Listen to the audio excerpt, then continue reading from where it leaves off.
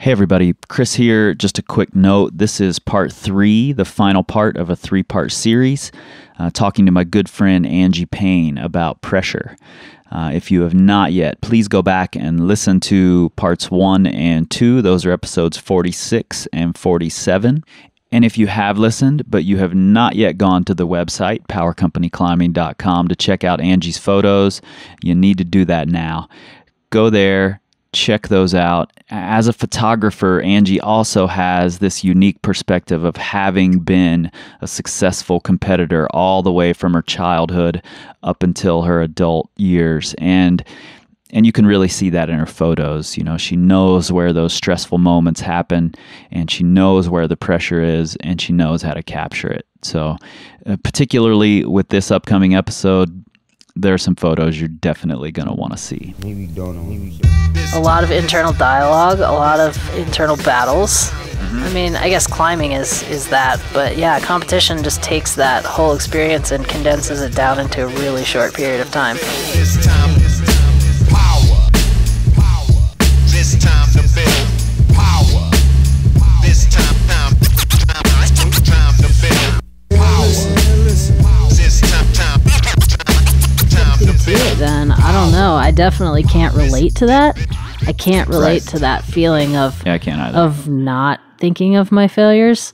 I guess maybe when I was 19 or 20, I was more that way, like because I hadn't really had as many to think about, especially like in that particular moment. You know, like in that year or whatever. It was like, well, they're really, I can't think of any because I've just been succeeding, you know. It's everything. Like and it does, you get this momentum going, and that's what I think you do feel that way on some level. Like, no, it's all good, it's all positive. I don't remember the negative. It's just rolls right off my back until like I definitely remember a distinct moment at a spot comp, and I had been, mostly just doing boulder problems in these competitions, and just with this confidence of like, I can do this boulder problem and then I will do it. Right. And I couldn't do the 4th problem in finals.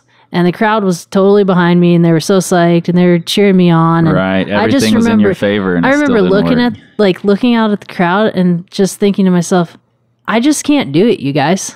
Like, sorry, I just can't do it. Yeah. And feeling really like frustrated about like, right.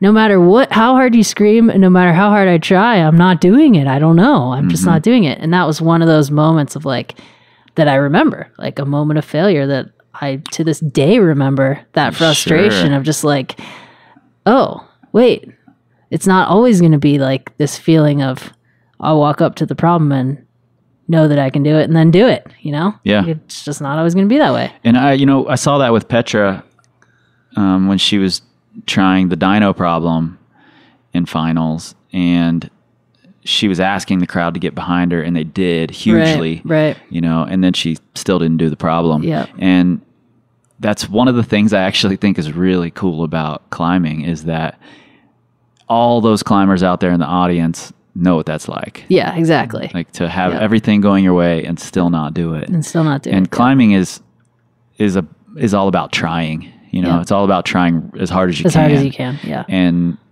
that's what we were stoked to see with Petra. Yeah, people appreciate the effort, and that's kind of why it's just another example of like, other people don't have these expectations for you. Like, they just want you to try hard, and they enjoy watching you try hard. Yep. And watching you enjoy trying hard. That's what people love to see. And when it goes well, it's great. Right. We saw it with Shauna, we saw it with Zhang, right. Who obviously, the guy climbs with so much emotion and so much passion, and was so stoked. Yeah. And so psyched on getting the crowd involved. Yeah. Yeah. And it's amazing to see when that goes well. Yep, exactly. And it's hard not to feel bad for the competitor when it doesn't go well, because you want them to do well. You're not, as a spectator, I'm not upset with the competitor for not doing it. I feel bad for them. Like, like you wanted to share that moment with them. Right. Yeah. Like you wanted, that's just an amazing thing about sports, is like you want to have that moment of victory with the person, you know? Right. Like you want to feel like you were involved in it somehow, and they want to do it, you know? It's like everybody wants the same thing. We all want everybody to do well. Yeah. But you feel like sad when it doesn't happen for that person, and that you couldn't be a part of it, you know? Yeah, and you feel nervous for them. You know, for sure. There were moments, you know, where we're talking about Shauna and, you know, this idea that maybe she actually doesn't think about failures. But there were times during the comp that I felt nervous for her. Right. Like when she was about to time out on. Yeah. Yeah. And almost do number one. Yeah. Yeah. And you have that photo of her obviously feeling pressure. You have several where she's obviously feeling pressure. It's not that she's immune to it somehow. Right. You know, there's the moment where she's in the photo you have of her sitting down with her arms crossed and you know her head rested on her arms, where you can see that she's trying to tap into something. Yeah, for sure. She Back knows in ISO. that it's a pressurized situation. She's tapping into something. And then the photo of yours that I really love of Shauna is when she's turned around and looking at the clock. Right. You know, it's on her last attempt. She knows it's her last attempt. She wants to know, do I have enough time to make this last move? Yep. You know? Yep. Yeah, I love those moments because I know what it feels like as a competitor, and I love seeing it from the other side now too, because it's just like you do feel that pressure for the person. Yep. And you feel the nerves that they must be feeling, and I think that's when the crowd like really connects with things, Totally. like those kinds of feelings. And I mean, even just when people get super emotional, like you can feel that, you know, you feel their frustration of like, oh my gosh, that person is devastated. Yeah. Yeah. No matter what the emotion is, I think we all take it on a little bit. Yep. You know, whether it's Zhangwan, who's emotional in a very positive way at that comp, you know, or it's Alexi, who you have this amazing series of photos that I've looked at over and over, because it shows this whole range of emotion on a seasoned competitor who's obviously putting a lot of pressure on himself. Yep. I love that. I mean, for me, those are the moments now that, like, looking through the cameras, those are the moments that I like to try to capture the most, because I know what that feels like. You know, like he looks just devastated. Yeah, like, it's almost stressful the worst to look thing. at these It photos. is stressful. It's like the worst thing. God, somebody, you know, to feel that way, what could have happened to that person? Like if you just saw them out of context, like, oh my gosh, what happened? Did his dog die? Yeah. You know, it's just this utter devastation of like, the worst thing just happened. It's Totally. like, well, he just fell off the top of the boulder problem. He, you know, fell matching the finish or whatever it was. Like, and that can feel super devastating in the moment. And the crowd feels it too. Like, oh no. Yeah. I mean, I was standing pretty much right in front of him when he had this moment that you captured here. And Annalisa and I were texting back and forth because she was at home watching. Yeah. And I got a text right after it was happening where she's like, oh my God. Yeah. That guy was about to lose it. And Yeah. I'm like, I think he did lose it. He Like, did. Yeah. For a moment, he definitely lost it. I mean, you can very plainly see in these photos where he's hit the ground, there's rage. You know, he is angry at the entire world for a minute. Yep. And then he goes very quickly into, what did I just do? Yeah. Like, my life is over. Yep, You know, that's exactly. how it looks. He looks totally devastated. dejected and devastated. Yep. So, I mean, that amount of pressure, I don't even understand it, frankly. I don't know that I've ever put that amount of pressure on myself. Yeah, that's definitely the extreme, I would say. Yeah. And I don't know how healthy that is. You know, we see these people doing really well who are very, very happy. Right. But I don't know where, you know, which came first, the happiness or the doing well. Right. You know, yeah, it's so hard to say. They're so, they're really hard to separate. Because I did talk to people before who said, I just want to have fun, and then they did really well. But I also talked to people who said, I just want to have fun and didn't do very well. Right, and then you want to ask them how much fun did they have. Right. Right. But I can't. Yeah, you know? exactly. And that's why I'll never be like this journalist, this, you know, hardcore journalist. Like when Ty, after qualifiers, Ty didn't have the greatest qualifier round, even though he made it through. Right. You know, he wasn't pleased with his performance. Yep. And by not pleased, I mean he was very pissed off. Yeah, he was not happy. He came outside of the barriers and was throwing things and laying on the ground, and it was just me and him. Yeah. And I'm like, if I were a real journalist, I would go over right now and talk to him, you know, but I couldn't do it. You know, I had to let him go through that. Right. Go through his process. Yeah. I mean, he's really hard on himself. I can definitely relate to that. You said you and Ty are similar. I think that we are in the way that we compete. He is just incredibly, he's very hard on himself. He puts a lot of pressure on himself. He's an incredible climber, so much skill, so much talent, and expects a lot of himself. And I can relate to that. And I can also relate to how frustrated he gets when he doesn't perform as well as he thinks he could. And I'm friends with Ty, and I know these things like as a friend, but also if you just watch him compete, you can tell you can tell that that he's putting a lot of pressure on himself, and he's getting it's fairly obvious, really frustrated with himself when he doesn't perform well. Yeah.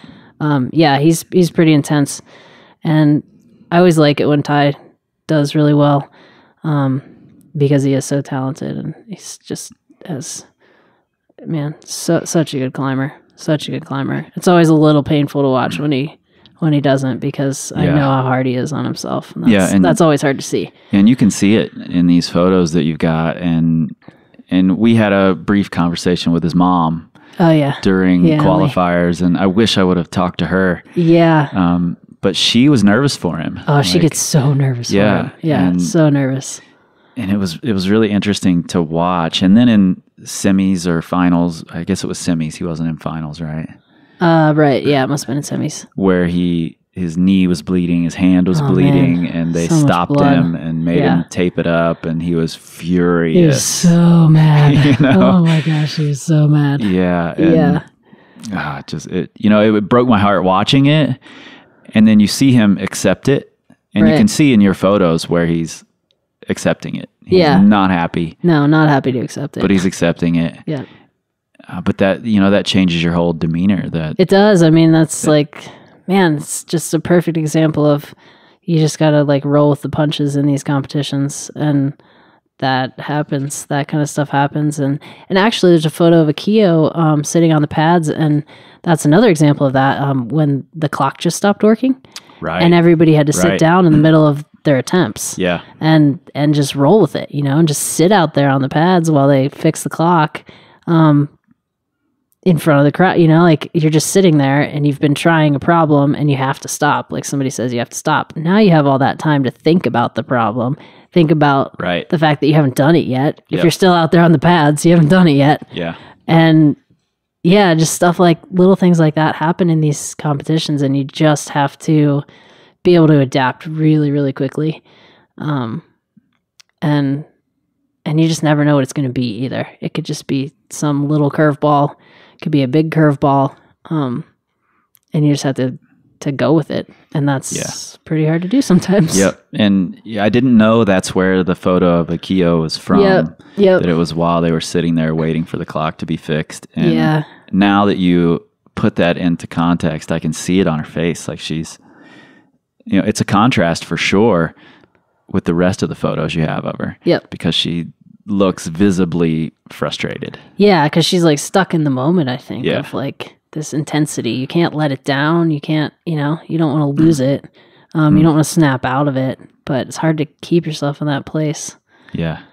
For an undetermined amount of time, because they didn't know how long it was going to take. Yep. Yeah. And I think experience goes a long way to overcoming that frustration. You know, and I know that Ty's very experienced and Akio's very experienced, but those things are just going to happen. You know, your routine, this is how I wish it was, is going to get broken. Yeah.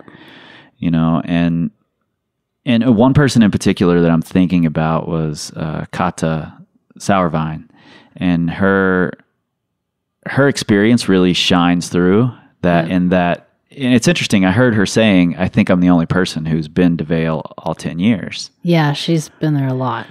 So here she is, the most experienced person there, at least at this specific comp, Right. and possibly overall. Right. And she looked unflappable. Yeah. Well, I think it's a lot about experience. I've been here like 10 times already, actually, and I try to just enjoy the comp and have fun and try the problems. And nothing can change my climbing, so it's just about me and what I do, and that's what I try to focus on. She's probably the one person I saw the least change in, from how she competes to how she just hangs out when she's done. Yeah. I think the fluctuation in her emotion is very minimal. Which is really interesting to me. I do wonder how she, like, what's the secret? Have you climbed outside with her at all? I have. She's an incredible outdoor climber. Is it the same outdoors? From what I've seen, yeah. Yeah, she's like very level-headed. I guess this is really, she's just very even-keeled. She's really good at climbing outside. Yeah. I mean, she's a great competitor as well. I think that I'm even more impressed when I climb outside with her. But yeah, she just doesn't let it get to her. It's really cool. And it's been cool. Like she's had a great year. I think it's this year so far. But it's a good example of, like, she just kind of goes with the flow of it. Like, she knows that some of these competitions are going to be great, and she knows that some of them aren't going to be as great. She's going to have these ups and downs, and she just seems like she's really good at accepting that and just carrying on and doing her thing. And yeah, it's super cool that she's been there as long as she has, because I mean, I have a lot of respect for that, because it's hard to come back that many times. Yeah, for sure. And as the field changes, as your climbing changes, as your life changes, like it's cool. It's a big accomplishment, I think. Yeah, no doubt. And there's one photo you have that I think really speaks to her experience in kind of a strange way. And, it's her mantling up onto this ball, and she's pulling her foot up onto the ball. Yep. And I saw her do something similar where she was trying to rock over onto a foot, and there was no right hand to pull herself over with. So she put her right hand on her knee and pushed on her knee until she was able to get her weight over. Right. And, those two things, in the heat of the moment, when there's all this pressure on you, those simple little things could very, very easily get lost. Right. And she was so calm and collected. Yep. And then she came off. She's standing there, and I'm watching her. Jorg's, her husband is competing, and I'm watching her watch him. Right. And she's wringing her hands, and she's getting nervous, Yep. So as soon as he was off the mats, I walked over and said, do you get more anxious watching other people, especially the people you care about or your teammates? Yeah. Totally. It's always worse for me to watch other people climb, actually. Like, it makes me so much more nervous than when I climb myself. And I wonder how much of that has to do with the fact that she doesn't feel the pressure because she knows Jorg is there, her teammates are there, whatever else. She's got all these people to back her up. Yeah. Well, it's always nice to have good friends or a husband with you, of course, yeah. It makes you, it makes the whole travel nicer, the being here, and it's just always nice having people in the background while you're climbing. Yeah, I think that probably has a lot to do with it. And I mean, just the experience, too, of doing it so many times. I think you get used to the pressure, at least, on some level you get used to it. And yeah, I don't know. She's just a great example of calm under pressure. She's just really composed. Yeah, she is. She's really composed. She's a resourceful climber. She's a cool competitor that kind of flies under the radar. I don't think she gets a lot of or as much attention as she deserves for her just like consistency. She's just consistent. Is she one of the older really competitors? At this point, probably. Yeah. I mean, she's definitely been in it for a long time. The first thing I noticed about her was everyone else, when they filter out of behind the wall, when they're done competing, they sort of flit about nervously. Like talking to a bunch of people and they're not really sure where to go. And she came out and just sat down on Jorg's lap and hung out. Right. Like, okay, I'm done. Yeah. Like totally chill. Another day at the office. Exactly. Yep. That's how it looked. And I didn't see anyone else react that way. Not even the people who were doing really well. Right. They were all still sort of nervously moving about. Yeah. Yeah. No, she's just, I don't know. She's got a really, really great head on her shoulders there with the competition approach. It is funny that she gets so nervous watching other people, but I totally get that, because when you don't have control over it, I think it's more nerve-wracking. Like when you can't control what that person's doing. When you're out there yourself, you feel like you have a certain amount of control, but to watch other people is often that way. Yeah, I was actually pretty excited to talk to Yoli Verm for that reason, because she's watching. She's been there as champion. Yep. She was there as a coach this year. Yeah, which is cool. With the German team and with Jan. Right. So she's got all this pressure built up watching everyone else, is what I guessed. Yeah. But her response to that was pretty much, well, I don't exactly tell them anything. I just try to be there. If they need anything, then I let them know. They can ask me anything and stuff. But yeah, actually they are so experienced and they did so many comps already. They know what to do and they know what to do to get in their zone and to climb well. So. Yeah, and just having somebody there like that, I'm sure, I mean, that does go a long way, just to have people there that you know and that know you're climbing and know you and know how you're going to react and know what you need. I also I don't know, it's cool though, because she's obviously really experienced, but then when you asked her about well, what I asked her and most of the other competitors that I talked to as well was how, if they have a tough boulder number one, do they get it all back together in that short window of time so that they can perform better on their next boulder? Well, that's actually mentally kind of the hardest thing that could happen to you in a comp, that the first boulder is easy apparently because you see all the others and you didn't climb it. So actually I don't really have a good solution. I mean, I always try to convince myself mentally that it's not over and that I still could climb all the other problems, but then I don't know, it's the hardest thing, I guess. There's not really a magic bullet. There's not like a secret that one person's figured out and the other person hasn't. And that's the truth of it. It's like everybody has their own approach. And sometimes you don't really have an approach. Like there's going to be moments when you're like, I don't know what to do. I don't know how to get over this. I don't know how to let this go. Was there anything you ever tried to tell yourself? Like, probably. Did you have little mantras or? I tried all sorts of different things. Yeah. I mean, I would try to think about like something completely unrelated to the competition a lot of the time, like in between problems. I would think about like, what am I going to do after this? What's going to be dinner? What am I going to do tomorrow? You know, like I tried that approach. Like sometimes like, okay, I need to take my mind away from here. Damn, I didn't do that last boulder. Yeah, exactly.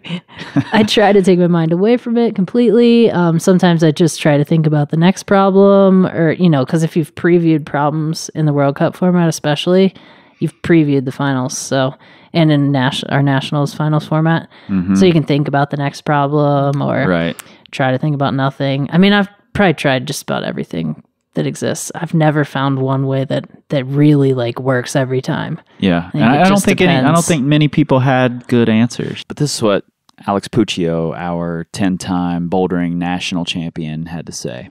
I think everyone gets in their head like once in a while, especially if they can't get off the ground. And every athlete has like certain tricks, or I guess like quotes or sayings or whatever they tell themselves in their head. So you always have this like internal dialogue, and it's like, you know, trying to stay at a certain, not get too excited and not to get like, you know, too worked up about things and try to let things go. But everyone, I'm pretty sure, has the same feelings that pop into their head right away, especially like, say you didn't do the first boulder and you're sitting in your chair and you're like, crap, I didn't do that boulder. Like, is everyone else doing it? And you start thinking these things, and then you tell yourself, okay, stop thinking that. Like, you don't know what's going to happen. You have 4 more boulders to go. Like, just have fun and just, you know, see how it ends up going for you. And Jan Hojer, who is a 2015 European bouldering champion and 5-time World Cup bouldering event winner. Well, not really. I think everybody tries to focus at a problem at a time, and even if you can't do one, and of course you realize that other people did once you're in isolation, and it's much harder to stay focused for the next one. But I think I'm doing kind of a good job at taking a problem at a time. I think some athletes struggle more and have a harder time like staying concentrated if they don't do as well on the first couple. But today was tough. I couldn't do number 2. Number 3 I did with 2 seconds left on the clock, so I'm really glad I did this one. Otherwise, I might have had a harder time on number 4. And Janja Garnbret, the 2016 lead world champion and 2-time World Cup bouldering event winner. Well, I always, after a boulder, if I don't do well, I always try to relax and forget that boulder and focus on the next one. So I'm just trying to relax and fully concentrate and try to top the next one, because you never know till the end, you never know what can happen. So I try to stay focused. And Megan Martin, former youth sport climbing national champion and multi-time winner of both the Dark Horse and Dominion River Rock bouldering events. So I definitely try to like focus on not doing too many tries and like really step back and like assess the boulder a bit and see if I miss anything. Like I've definitely missed holds before and like silly stuff like that. So I have to like take a step back, breathe, and then just, not stress out and like know that I can figure it out. Megan Mascarenhas, 2-time Vail World Cup winner, defending champ going into this event, and former bouldering national champion, also youth continental champ in both lead and bouldering, had this to say. It kind of comes from practice. The more comps I do, the more level-headed I can be going into the next climb. And finally, Sean Bailey, our top American male this year in 11th place, and 2016 Sport National Champion. Yeah. I think it's tough to articulate because when you say it, it's like so trivial most of the time, right? It's like you'll say stuff like, "Oh, it's okay, you'll be fine," and that's literally all I'm doing. But if you say that to some like random person, they're gonna be like, "Thanks for the advice."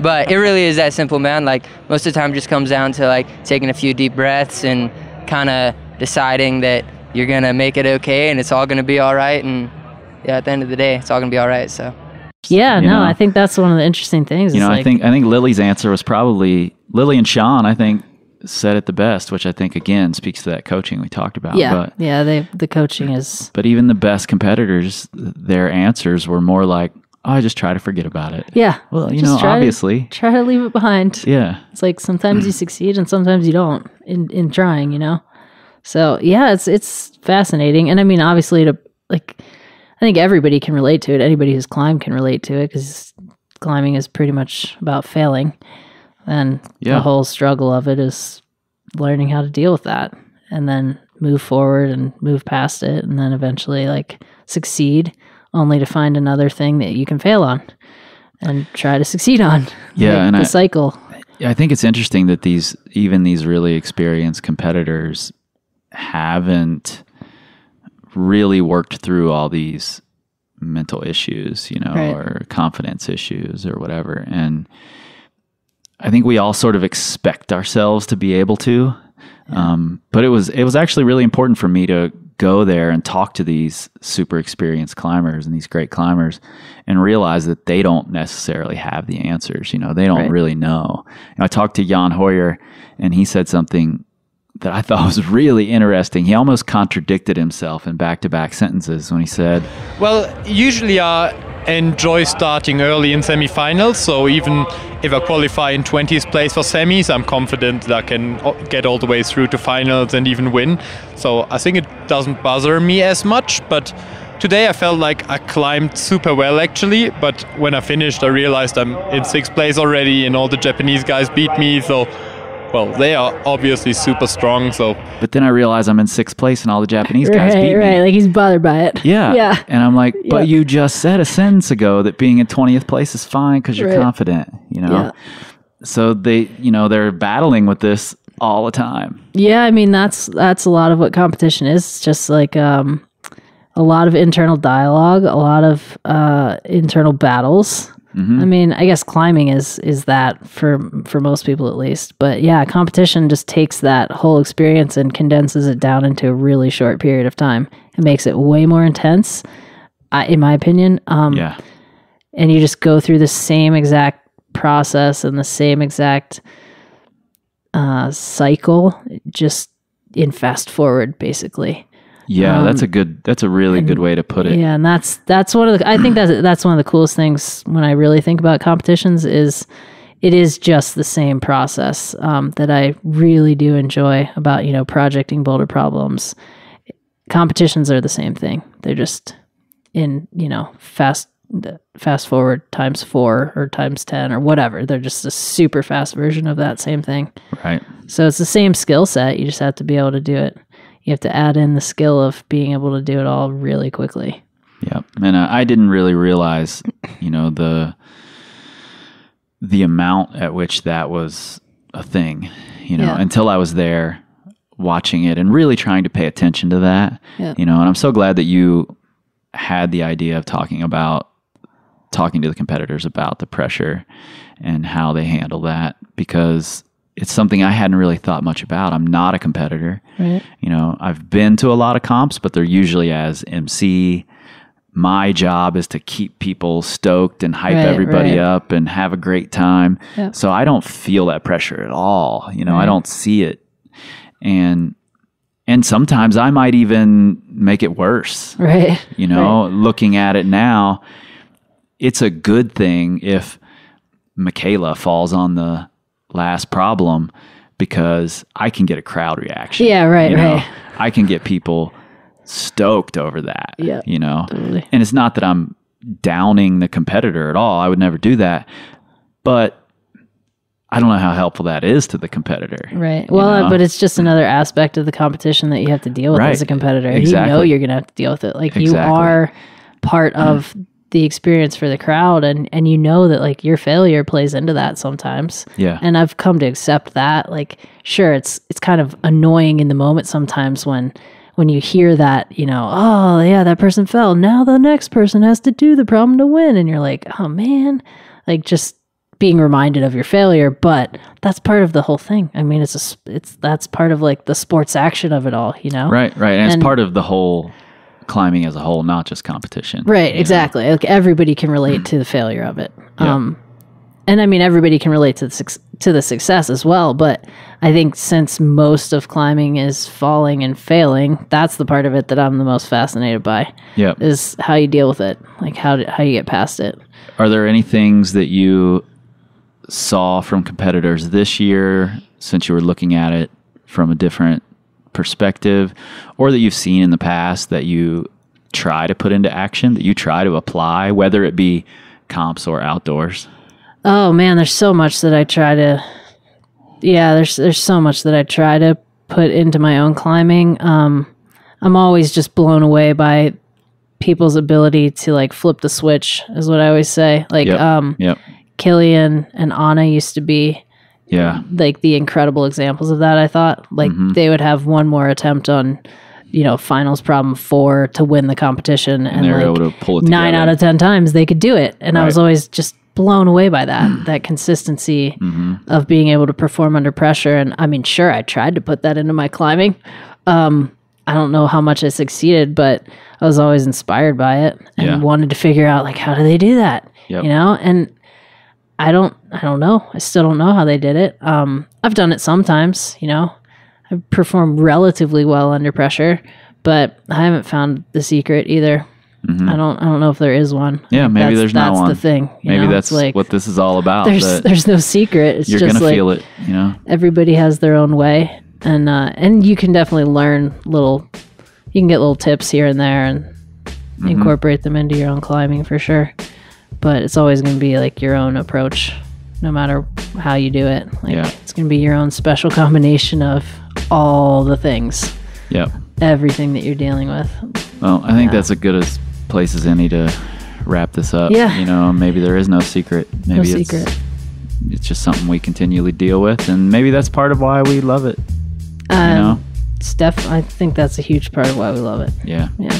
So thanks, Ange. I really Really appreciate you. Yeah, it's been fun. Taking on this, nebulous, impossible project with me. Thanks for inviting me. It's awesome. That it came out like it has. I had a good time. Yeah, thanks. Thanks. And thanks to you guys a ton for listening and for sticking with us for 2 hours of discussing something that's really hard to pin down. I learned a lot, frankly, from talking to these competitors and from talking to Angie and looking through her photos and discussing, all of these things that we saw and we heard. And I think it's pretty important to note that none of us have the exact answer. We all feel this pressure. When you're stepping up to your next project, it doesn't matter if it's V2 or if it's V14, and you're feeling the pressure, and you're not alone. We all get it, we all feel it. Some of us may even say that we don't, but the proof is right there in the photos. And if you haven't looked at those, go to powercompanyclimbing.com right now. Check out Angie's photos. Like I said, she's got a really unique perspective on what these competitors are dealing with. And I think the photos, particularly the ones of Alexi, the photos of the Japanese team, and the photos of Shauna, I think are incredible. So go check those out. And special thanks to my old friend Angie Payne for not only for helping out with this project, but for just lending so much of her creative energy to it. I really, really appreciate that. And you can see more of Angie's work and learn more about Angie over at angiepayne.com. She's a Midwestern girl with a really unique eye, and I'm glad that she's started documenting her travels and her life and her surroundings the way that she has. And please, if you enjoyed this episode, definitely let us know over on Facebook or Instagram or on the blog, or shoot us an email, whatever you want to do. Please just let us know. We'd love to continue exploring these ideas and talking to climbers at other events. And of course, keep in mind that these things take time and money to produce, and you can help support us a little bit over at patreon.com/powercompanypodcast. You can get extra episodes, you can get t-shirts, training plans, all sorts of rewards for helping to support the podcast over there. And if you're on iTunes or if you're an Apple Podcast user, please go in and leave us a rating and a review. I'm told that it helps people find us.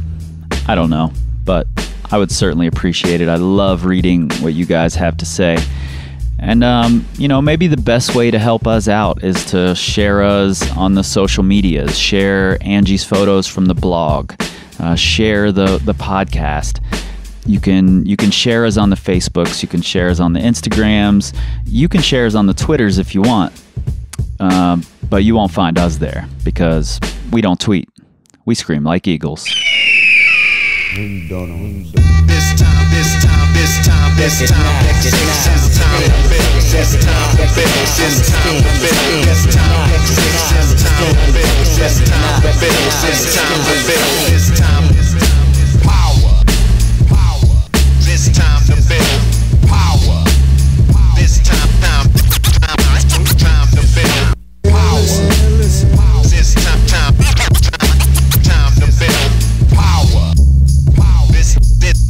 to build. This time to build. This